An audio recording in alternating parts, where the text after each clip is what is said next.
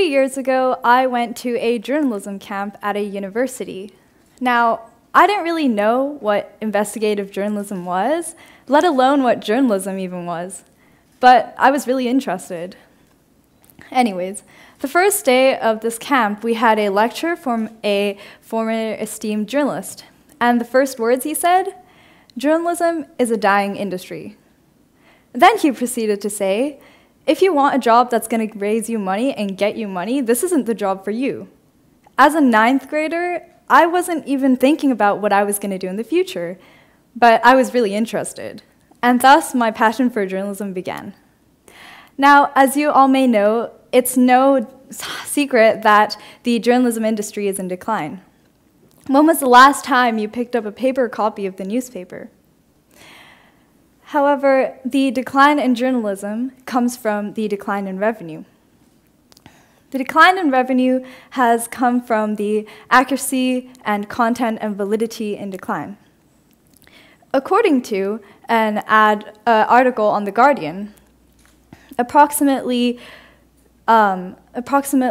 newspaper ads online earn a fraction of the amount that news ads on newspapers via print earn. Furthermore, from 2004 to 2014, online ads earned a revenue of $2 billion, but the print revenue lost $30 billion. The quality itself, the accuracy, validity, and content of the news is in decline. And one reason for that is the decline in revenue. The decline in revenue, I believe, comes from the quality and accuracy in decline.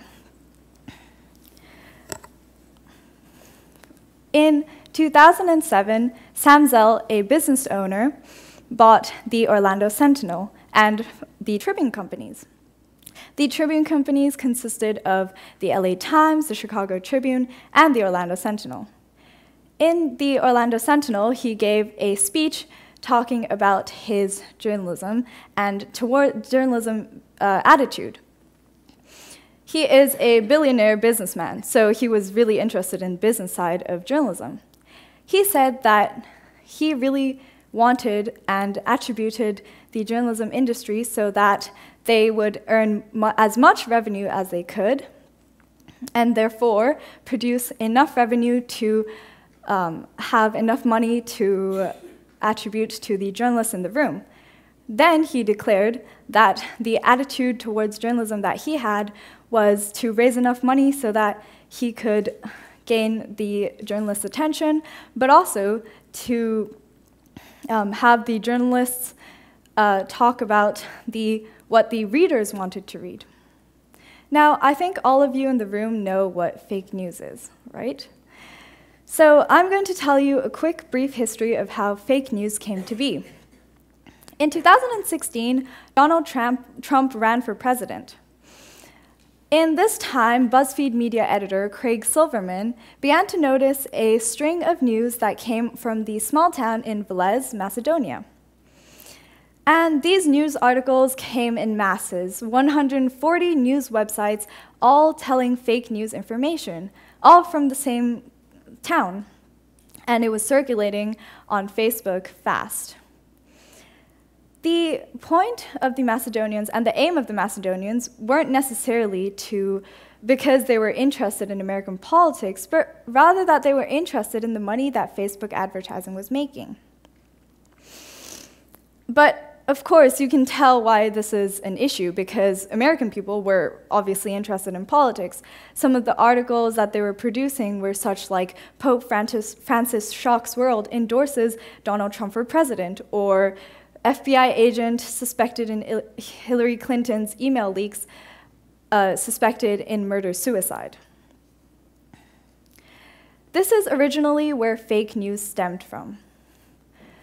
In the era today, fake news is so easy to spread because we are so easily looked upon for the information that is given to us, but also when we are shocked or when we are interested in something, we don't think about it before we send it off to someone, like your family, your friends, or colleagues. I'm guilty of that, and I'm sure so are you. Furthermore, social media has a lot to do with the spreading of fake news. For example, in Brazil, in October, they had a presidential elections recently. During this presidential election, many people on WhatsApp got the message which said 17 and the candidate's number, De Silva. Now, in Brazil, the elections occur so that the people can use a voting system electronically so that they can plug in the numbers. So in this case, it was 17. But in fact, they quickly realized that the number 17 wasn't actually for De Silva, but it was for right-wing Bolsonaro's party. In fact, De Silva wasn't even running for president. Another factor that we have to consider is that even in underdeveloped countries or rural areas, that people might not be well-versed in social media or fake news, but they are still exposed to technology and social media.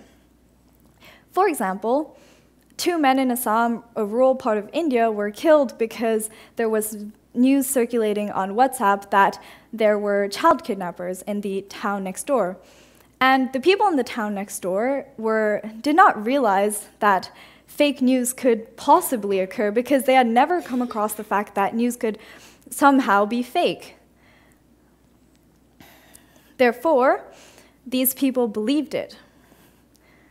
This is dangerous because people don't realize that news can be fake and therefore can spread it, like I said before. Now, fake news is an epidemic that people keep getting trapped into these days. In one of her presidential elections, Hillary Clinton addressed fake news. She said, "It's now clear that so-called fake news can have real-world consequences. This isn't about politics or partisanship. Lives are at risk, lives of ordinary people just trying to go about their days, to do their jobs, contribute to their communities." Now, you might be wondering why I'm talking about all of this information to you. Well, as a student and teenager, I want to grow up in a world where I can rely on the news and it continues to thrive as a reliable source. Furthermore, as an aspiring journalist, I want to work in an industry where news is not manipulated nor corrupt. The decline of journalism does not have a definite answer. I mean, if we did, we wouldn't be all sitting here listening to me talk right now. But people are working on it. For example, newspapers have, as I said previously, come up with a solution of charging people so that, for example, having a subscription system or having a contribution system. However, I believe that the journalism industry needs to start changing its ways. And I'm probably not the only person who thinks that. Firstly, the journalism industry has to merge completely with the digital world. In our world today, where news spreads so fast, so quickly, we have to be able to keep up with it, and the journalism industry also has to be able to keep up with it. For example, breaking news. By the time we see breaking news on the next day paper, we've probably already known what's happened, what's going on, and so forth. Furthermore, and secondly, the journalism industry has to associate itself with something that journalists often do not like to associate themselves with: business. Like Sam Zell in 2007, business is a vital part of journalism today. Although it temporarily declines in the quality of the news, it generates revenue at a low-cost production, therefore creating revenue for the people and journalists to use. Although this is, well, not really an optimal source, it provides for investigative journalism to thrive again. And the industry needs to restart that cycle. So firstly, investigative journalism starts where people are interested in investigative journalism because it exposes the truth and tells people the truth. Then, as people decide to read investigative journalism, they decide to endorse in newspapers and pay newspapers, therefore raising their revenue. As they raise their revenue, the newsrooms and newspapers get more and more money. And as a result, they can pay their journalists, they can hire more journalists, and most importantly, they can provide journalists and investigative journalists with the necessarily funding, resources, and audience. And so forth, the cycle goes on. As our world today, we also have to consider, of course, that we are also part of it. As a society, we have to be able to support the journalism industry. The so-called real journalism hasn't vanished just yet, but it all depends up to us whether we change and support it or not. The decline of journalism is growing rapidly. However, we can fix that. If all of us take part in it, then we are able to either support or not support journalism.